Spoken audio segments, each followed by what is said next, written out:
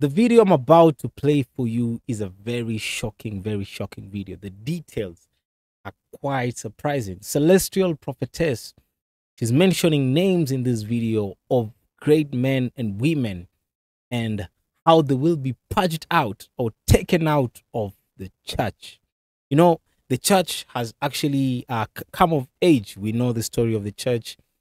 We know it even as people started seeing disciples doing as Jesus was doing, and then they started calling them Christians. We know how that journey came to be and to where now it is, the current church. So there has been a lot of scandals here and there. There's been a lot of exposés here and there. And we've seen there's been also a lot of sicknesses that has been ongoing in different churches. So according to prophetess, she feels and thinks that this could be one of the reasons why. So let us just watch this video and see of the crazy things that are happening currently and how they're affecting us as a church, but also just to pay attention to even the names that she's mentioning. So after this, after her prophecy, we'll get back and then we can just discuss it in more detail. And money scandals and who stole whose baby and things like that, then we have to ask ourselves, how far away have we gotten from the early depiction of the church? And is this why we are sick? Is this why we are immoral? Is this why we are so worldly and we look exactly like the world? Is this why we are such compromisers? Is this why we scatter abroad the Lord's efforts to build a powerful church instead of gathering with him? Why are we the ones who are scattering abroad instead of gathering with the Lord, as he told his disciples? Leave them alone. If they are not scattering, then they are gathering with me. Don't trouble those men just because they're not a part of our group of 13. The Lord is going to purge the church.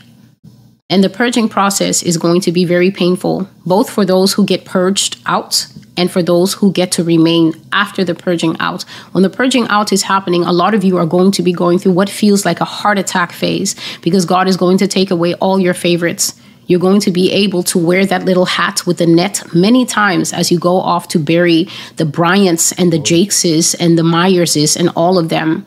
You will have so many funerals to go to and so much crying to do and so much existential angst. And God has said in this prophecy that many people's faith will be affected, which just goes to show that your faith was never in the Lord Jesus Christ. It was in John Gray. It was never in the Lord Jesus Christ. You were only vicariously enjoying Jesus Christ through T.D. Jakes. And so when T.D. Jakes is removed, many people are going to feel as if they've lost their roots in Christianity, because they're literally not going to be able to plot a continuous course because their precious bishop has been taken away. And now they will feel as if their reason for being in Christianity has been taken away. And that is just pathetic, because T.D. Jakes never died on the cross for anyone. The only person who paid the perfect sacrifice for all of us is the Lord Jesus Christ. Yeah. We are supposed to be following him. We are supposed to know his word for ourselves. We are supposed to give honor to the fivefold minister, whether it be an evangelist, a teacher, a prophet, a pastor, or an apostle that the Lord has placed before us. But we are mandated by God to be, excuse me, please, a church so well taught that when the minister goes off key, when he begins to sing wrong lyrics to us, we're supposed to know. We're supposed to be able to say, that's not right. That's not adding up somehow. That doesn't make any sense. I didn't see that in the Bible. The Holy Spirit is telling me that this minister is compromised. This minister is not preaching the truth. We are supposed to be equipped, but many of us don't know the word of God for ourselves. So when somebody's preaching a lie, when somebody is preaching a leavened up lie, meaning that they mix up a lot of lies and then they sprinkle some beads of truth in it, and the truth is in there, punching it out with the lies in a sermon, like Stephen Furtick telling people, it's all right if you curse. I'd rather you curse as long as you keep growing. Where is that in the Bible? Is that first or second Furtick? If there's no word in us, we have nothing to contend against the enemy with. And so when the enemy is standing in the pulpit, what is the church to do? The church is not doing anything. The church is sitting and getting devoured by the wolves and saying, preach, Papa, go deeper. reveal everything prophetic Google, as they call some of the pastors in Africa. And so we're in a conundrum and we're in a mess, and God is going to come and purge us with two things that we will discuss in this prophecy, none of which are pleasant. Refiner's fire and the fuller's soap are coming to the church. Extreme revelations, full exposure, and greater embarrassment than can ever be remembered being experienced in the house of God. The scandals of the past will look like nothing compared to what will be seen on the evening news concerning the church, and morale will be at an all-time low as God cleans up his house. Shepherds and flock alike will be exposed by the Lord for their deeds, crimes, predilections, and falsehoods. And the world will see God's church in its most vulnerable position and will pounce. Commentary will be merciless both from within and outside of the church, and many people will become demoralized and leave the church over the things that will be revealed. No details will be spared, and the media will have a field day with church scandals.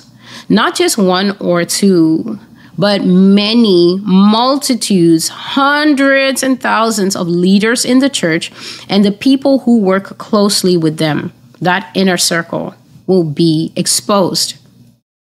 There will be so many scandals, exposés, open discoveries, and secret intrigues brought to light because the old guard are on their way out to make room for the new ones that God is raising up. The old are on their way out. And if the Church of Jesus Christ doesn't clean up as this process takes place, then fuller's soap and the very harsh refinements of the refiner's fire is going to do it for them. And so you're hearing the word of the Lord, and I will now go back and we will begin to break this thing open so that no one can say that. So you just had that right? So she's saying that the old, actually the men of God who have been there in service, and you've heard she's actually managed to mention some of the names. She has said the Jacks, the Bryans, the Myers, and even she's mentioned Steve Furtick right there. And if you've been watching her prophecies, definitely there are other men of God here she's mentioned as well. Even she has in reference, she hasn't said it in word really. But right there, we all know that even from Revelation Church, that is from Prophet Lovy, they always call him Papa.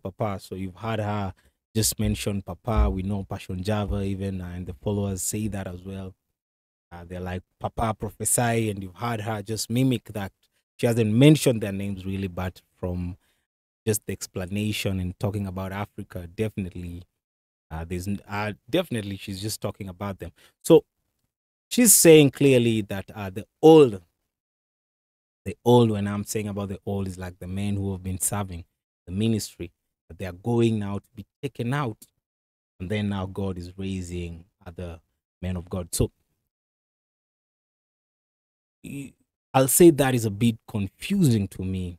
The reason why I'll say that is that since the year 2020, there has been other prophecies from different men of God. Like, for example, in the same year 2020, when actually Pastor Chris gave a prophecy. And in the prophecy, he said that the church age, he said that this is the last, actually, church age.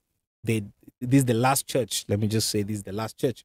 And then he gave a prophecy of the rapture, saying that he gave a 3-year, 6-year, and he said that whatever happens, it should not exceed 10 years mark. So that was 2020. So if you look at it, 10 years, that one's supposed to be around 2030, that the rapture of the church should have taken place. So if we're going by that prophecy, and that prophecy was actually confirmed by different men of God, we've seen that different men of God who are respected as well. So they came and actually confirmed that. So if that is the prophecy that we are going by, then how come she's saying that God is raising other people, that God has time then to actually remove these old and then now come up with the new ones?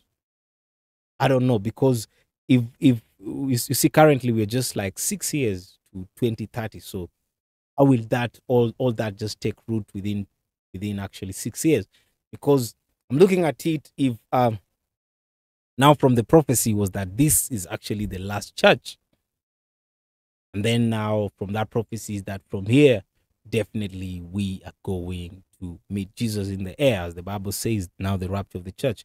And speaking of the end times, because we've been seeing a lot of these candles and these exposés, everything, because the Bible also speaks about a lot of persecution to men of God, but also speaks about false false prophets and false everything, all the false people who will just be mentioning Jesus, but anyway they are not all about Jesus. So that is how I understood it. But now with this latest prophet of where this latest prophecy of where she's saying that speaking about now a new church that is actually being developed, it's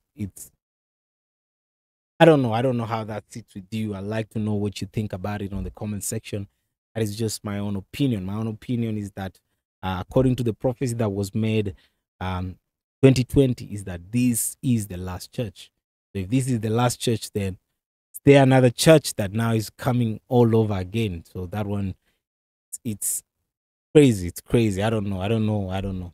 So I'd like to hear what you have to say about this in the comment section. What do you think about this prophecy? Not forgetting, she's just said that there will be a lot of funerals of these, she called them favorites, men of God, that there will be a lot of funerals of the favorites. So that is one way of that they're being actually taken out. That is one of the way. So what do you think about these prophecy by Celestial Prophetess? Don't forget to give this video a like, hit the subscribe button, and see you in the next